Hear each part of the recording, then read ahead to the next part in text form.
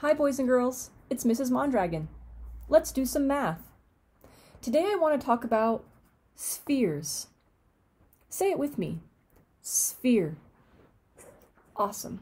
A sphere is a 3D shape with a curved surface. Say it with me. A sphere is a 3D shape with a curved surface. Put your hand like this. Curve your hand. Awesome. That's to help you remember that a sphere has a curved surface. Let's say it again. A sphere has a curved surface. One more time. A sphere has a curved surface. Great job. And remember, a sphere is a 3D shape because it's solid. Remember, 3D shapes are solid. Say it with me. 3D shapes are solid. Great job. Can you think of some other things that are shaped like a sphere? Awesome. Let me show you something that I have that's shaped like a sphere.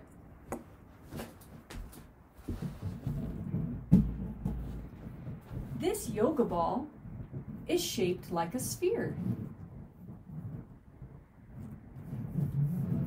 Awesome. This is my dog's toy. It's also in the shape of a sphere. Can you think of some other things that are shaped like a sphere? Great job. If you have some clay or Play-Doh, I want to show you how to make the shape of a sphere. So take your clay or your Play-Doh and put it in your hands like this. What we need to do is roll, roll, roll in between our hands. Now, if we push too hard, it will be flat. And remember, a sphere is a 3D shape, so it needs to be solid. Keep rolling, keep rolling. Awesome. Take a look at my sphere. Awesome work. Now I want to show you how to draw a sphere. Now remember, a sphere is a 3D shape. So we start by making a circle. But remember, a circle is flat. That's 2D. So to make our sphere 3D, we have to make 3D lines. Say it with me.